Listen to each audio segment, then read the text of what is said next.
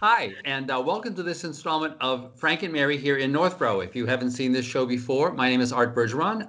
My day job, I work at Myrick O'Connell, and I do over in Westborough, and I do nothing but elder law. This is not about my day job. This is about my friends Frank and Mary. If you've seen my presentations, you know that Frank and Mary's goal in their life is to live in their house until they die and be buried in the backyard. And if that's Northborough, that means they want to stay right here. And so I have this terrific co-host, Liz Tretiak, who, wow, it seems like she's been here for quite a while now, is your Council on Aging director who came right at the beginning of COVID, right? And has been hmm meeting people virtually as well as in person, because she brings on these great guests to talk to you. And these are two folks today from the organization that you absolutely just kind of like have to know about. These are folks from BayPath Elder Services, which we've talked about these folks a lot before. They are the regional entity that is charged with helping you as seniors make it through all of this, right? So Liz, you want to introduce our guests, and then we're just going to talk about whatever you want to talk about regarding kind of where we Sure. are. And then at the end, Liz, we want to save a few minutes just so that you can tell folks what's going on in the senior center right now, like in, late September and October, and we'll keep people up to date. Liz. Fantastic. Well, thank you so much, Arthur. So I have two very extraordinary guests with us here today. Doug Flynn, who's the Community Programs Manager at BayPath Elder Services, and Julie Nowak, who is the LGBTQ Initiative Coordinator. I think I got that right, Julie. It's a little long. It's the whole um, alphabet. it is, but it's great. Sounds like When it I would be a worked Scrabble word. Yes. LGBTQ yeah. Wait till you hear the program we have. It's even more letters. But that's coming up at the end. So I, many years ago, used to work at BayPath Elder Services, and Doug and Julie were actually my neighbors, and we sat near each other. So I've known them for quite a long time. They're fantastic. For anybody in Northborough who doesn't know about BayPath Elder Services, they are an aging services access point. And that means that they are in charge of Northborough's home care services, information and referral services. It's all state and federally funded. They can provide you with homemakers, personal care workers, information, caregiver support, LGBTQ support. Um, I won't ramble on, but I wanted to do two things with interviewing Doug and Julie here. First, Doug, as a community programs manager, you do some pretty exciting programs with chronic disease, self-management, and caregiver support. So I wanted to ask you to talk about a little bit what's going on and what new programs are out there, and then I'll switch over to Julie. Okay, sure. So obviously, like most places, we've had to make some adjustments over these last few months with the pandemic situation. We initially closed our office back in March, and we've slowly been opening back up. Although we never stopped working, we all worked remotely throughout this entire time. And now we have our receptionist back in the office. We have home care and senior care options people in the office, as well as a senior manager and some supervisors. So there are humans you can actually call directly. And we also just recently launched as of this week, we just launched a new phone system so that all our calls that go to our offices go directly to our computers now. So if we're working remotely, you don't have to leave a voicemail and have us check the voicemail and everything. You can, and that's for everyone throughout the company. So you can get directly to whatever you need to without any sort of middle steps of checking messages or dealing with that. All our programs are still up and running. There's obviously been adjustments. Meals on Wheels initially was reduced to 2 days a week, where they would deliver like 3 shelf-stable meals each time. That's back up to 3 days, and that's going back. That'll be back to more of a normal delivery shortly. The programs you talked about in terms of the healthy living programs, those have also gone virtual, and so we're doing the programs primarily over Zoom. So we have one starting actually this week on chronic disease self-management.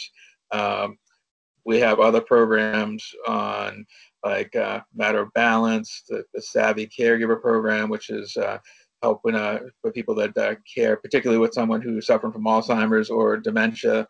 So that really is a great program that gets into really teaching you about, the different behaviors, what causes those behaviors, and how best to deal with them.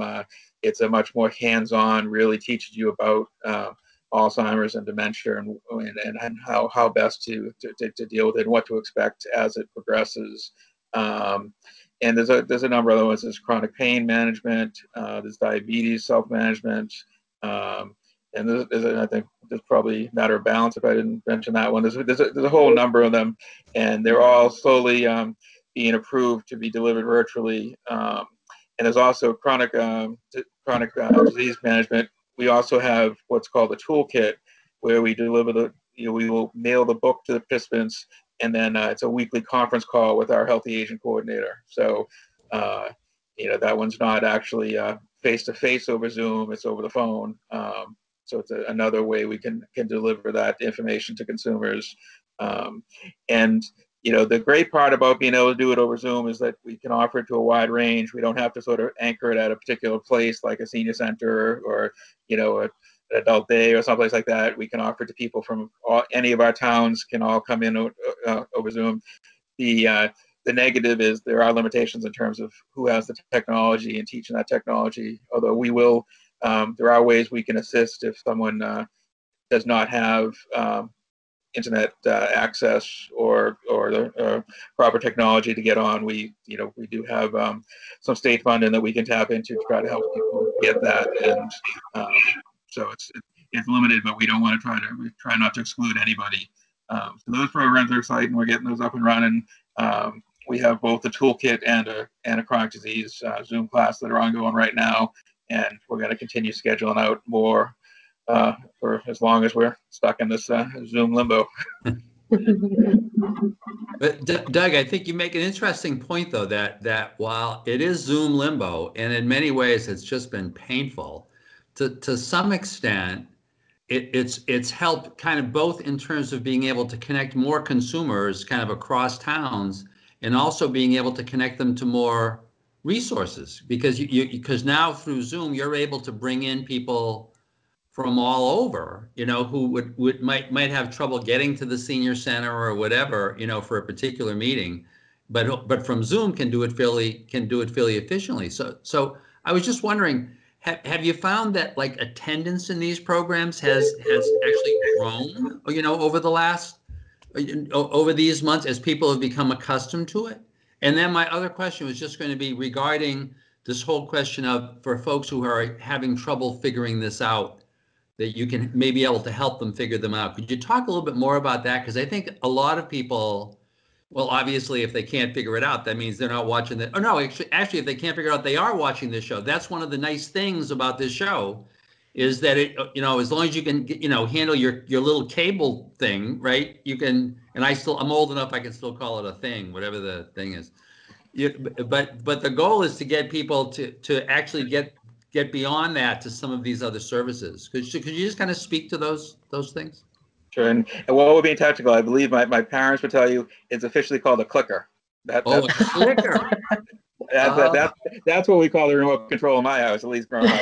I'll have to write that down in the back of my thing.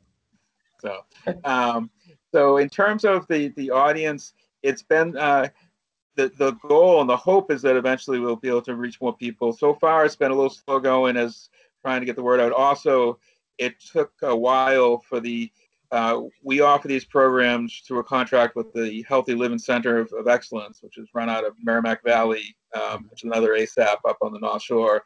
And it took a few months before they started approving these evidence-based programs to be done virtually, because in the past they'd always been done, in person in a classroom setting.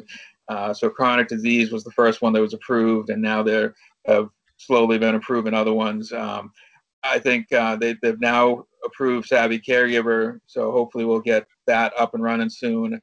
I think that especially could be attractive to people online, because you don't have to necessarily leave the person you're caring. You can stay at home and stay in Zoom. And I mean, one of the issues with caregiver classes has always been, okay, if I come, 2 hours a week for 6 weeks, what do I do with the person I'm caring for during that time? So that's always a struggle.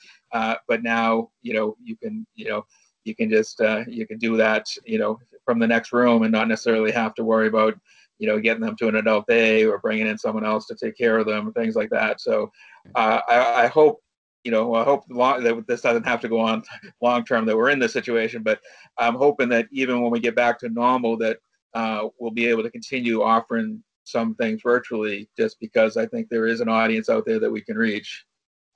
Yeah. So here at the Senior Center, we're talking to our residents pretty frequently, and I know Jocelyn in Outreach has been either talking up these programs, referring residents to them, because it's another way for people to make connections during this time, because that's so lonely and isolating. And if you're at home caring for a loved one and you're doing that 24/7 or the 36-hour day, as they speak, it makes a world of difference to be able to connect to somebody else who's in that same situation as you. And the same with the chronic disease self-management. If you're dealing with diabetes or COPD on the long term, talking with somebody else who's also dealing with something chronic like that, those connections are just so important. So Yeah. Doug, how, other than referrals from the Senior Center, how do our Northborough seniors get into your classes? Well, the easiest way, if they're watching this show, is just to contact us directly. So they can, either jump on our website, baypath.org, and go to, our services and healthy living, or they can call or email. The best person to call is Renee D'Argento, is the Healthy Living Coordinator, and her direct phone number is 508-573-7214. So you can call her and she can, give you all the details about the different classes we have and when we're offering them. And she's also available by email. It's RD_ARGENTO@baypath.org. And Liz, I can supply that info to you later if you need to put it up on a graphic or something like that, if that's easier for someone to try to remember. But we'll do that. That's one of the nice things about these shows too, because we can just put that as the banner. Our terrific producer, Dana Vogt, will provide that so that people will really have all that information, which is great. Yeah, and we're on Facebook. The BayPath Facebook page has all our events posted, including the information about our healthy living classes. So that's another great way to connect.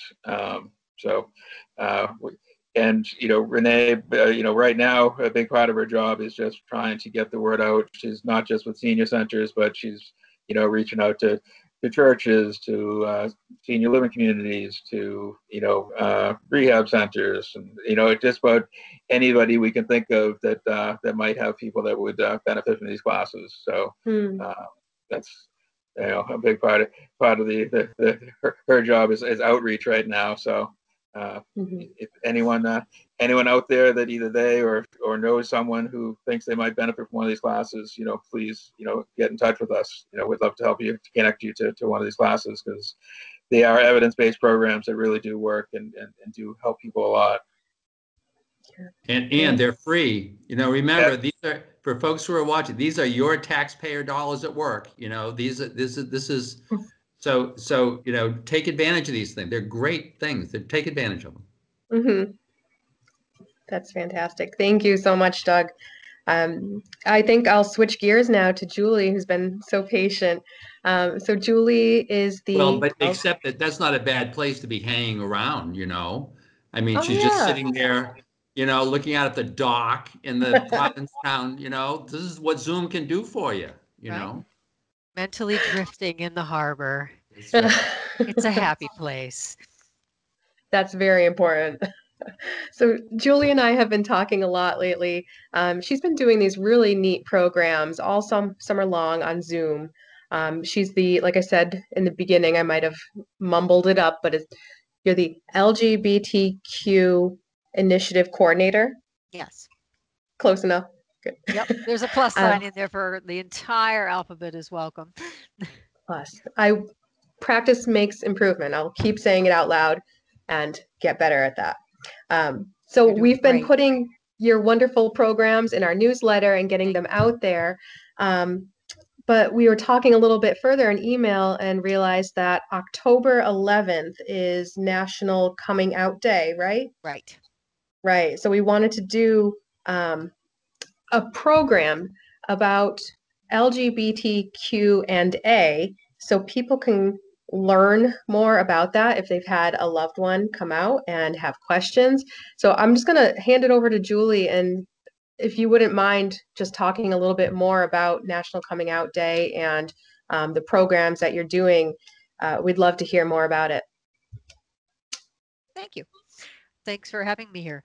So yes, October 11th is officially National Coming Out Day, but there's no timeline for coming out. Whenever you're ready, that's the right time for you. So if you're watching, particularly if you're a younger person and you're not ready yet, you're just where you need to be. We're here, we're listening, and we love you. And that goes for all the older folks watching too. We are here to connect with our rainbow community.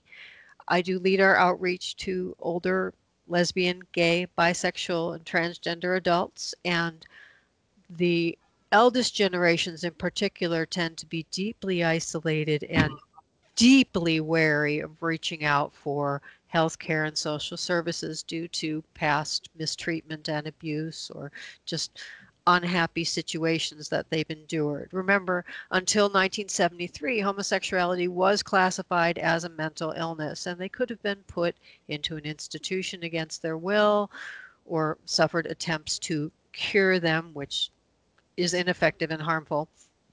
Until 2012, gender identity disorder was on the books as a mental illness. Then that got removed and replaced with the affirming and treatable diagnosis of gender dysphoria, where there are ways to make people feel more comfortable in their day-to-day lives, and everyone can live authentically if it's a safe space for them to do so. So part of what we create is these safe spaces, and there are, in addition to the LGBTQ plus community, there's SOFAs, one of my favorite words. SOFAs, you're all SOFAs, are significant others, family, friends, and allies. So SOFAs are also welcome to our events, and this LGBTQ&A is particularly good for SOFAs, people who've had a loved one of any age come out, or maybe they themselves are questioning. Many of us ask ourselves many questions along our lives. Wherever you are in your journey, that's a good place to be right now. So what's an LGBTQ&A? It's just a space where I create a conversational setting, and it's a safe space for people to ask questions using the words you have right now.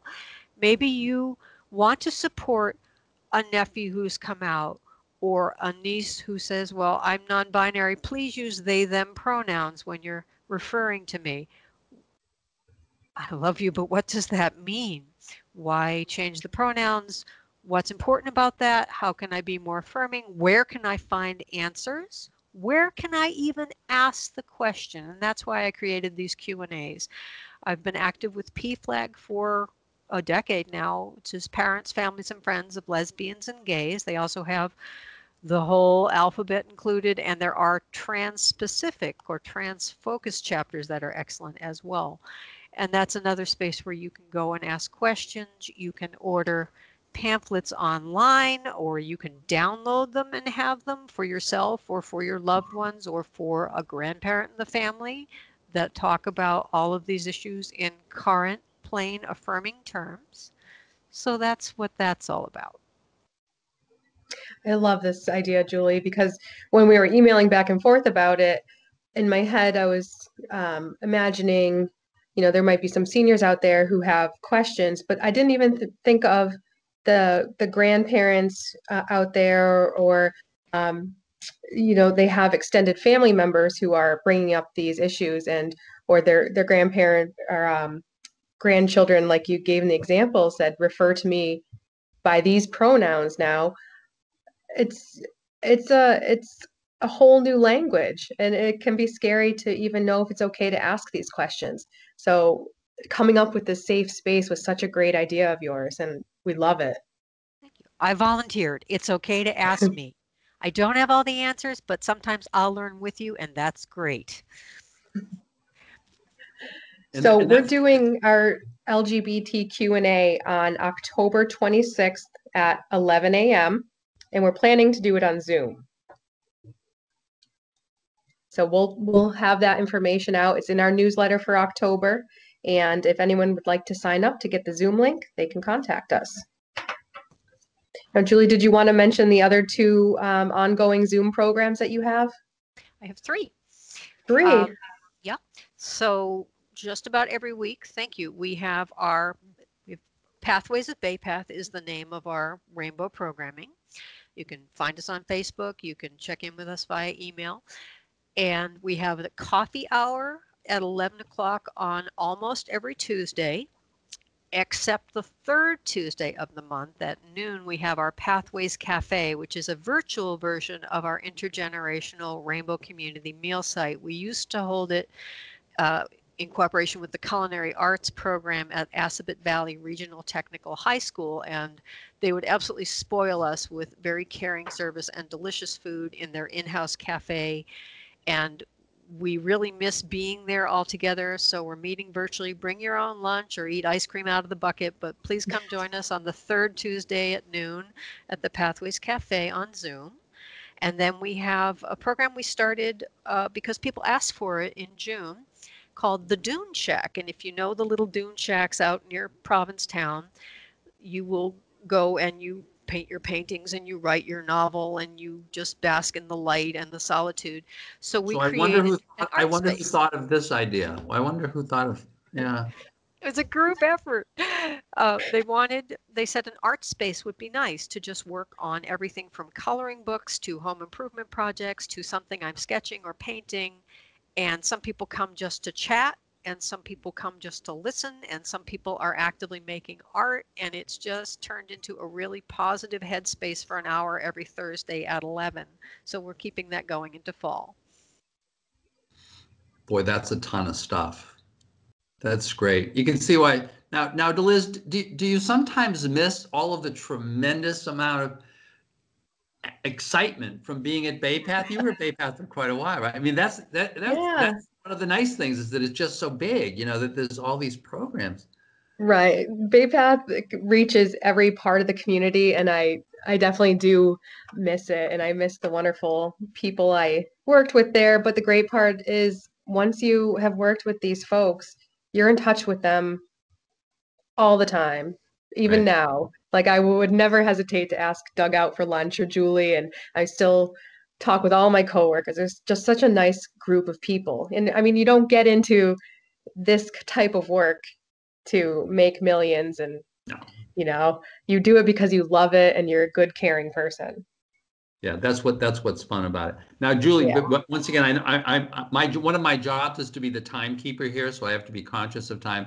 But I know that what we try to do at the end of the show, Liz, is to give you just a couple of minutes to talk about what's happening in Northborough, because I know the show's will probably air later September, and so kind of what's coming. You were mentioning this specifically, this LGBTQ program. What else is happening at the in and around the senior center? Okay, so coming up in the next 2 weeks or so, we have our flu clinic on the Monday the 28th from 10 to 12 here at the senior center. We have outdoor programming happening. We have 3 different yoga classes. We have trivia, dull men's group, photography club, book club, and the book swap every Friday, or puzzle swap, I'm sorry, every Friday morning between 9 and 11. We have 2 meet the director, bring your own coffee hours here outside on October 5th and October 9th at 9:30 because I haven't met a lot of people in person yet. It's lonely up here and I want to meet the residents. So please call and sign up for a time to come have a cup of coffee with me outside. Bring your own coffee, bring your own cup, please. And then we have some exciting lectures coming up. We have the Haunted History of New England I'm going to tell everyone to check the newsletter for that and the website because I don't remember all the dates off the top of my head, but we have some fun October spooky things coming up. That's great. That's great. And Julie and Doug, you can see that she likes her current job. You know, she's obviously getting right. She's getting a charge out of this. Right, it's just a lot of fun, right? Because you get to be doing so many things. And I know, Liz, you've been dying to really connect with more of the folks. You know, that's been one of the hard things is that you showed up after everybody left. You know, so to be connecting up. So Liz, thank you very much for once again for putting these wonderful people together, and thank you, Julie and Doug, you know, for being willing to do this, right? And Liz, thanks for the update, folks. We hope you enjoy these shows. Once again, we're very interested in your own feedback regarding folks that you want to see on these shows. We're now doing them twice a month. We want them to be connected to where you are, and making sure that you know what's going on, so that you, like Frank and Mary, can live happily ever after in Northborough. So thank you very much for watching. Thank you to our guests. Thank you very much, Liz. And folks, we will see you all on the next installment of Frank and Mary here in Northborough. Thank you.